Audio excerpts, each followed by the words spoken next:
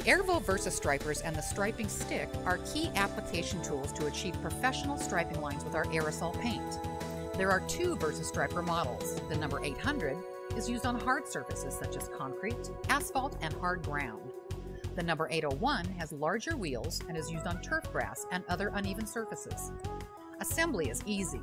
With just a few turns of the wing nuts, the handle is extended and secured. Shake the can as instructed earlier.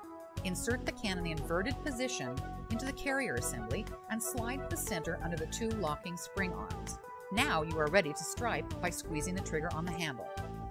Line widths can be adjusted to up to a maximum of 4 inches by raising and lowering the support tray. Unscrew the wing nuts on either side and raise it to the appropriate height and tighten. We suggest testing the line width on another material such as paper before making your first stripe to make sure it is the right width. There are two accessories included with the VersaStriper.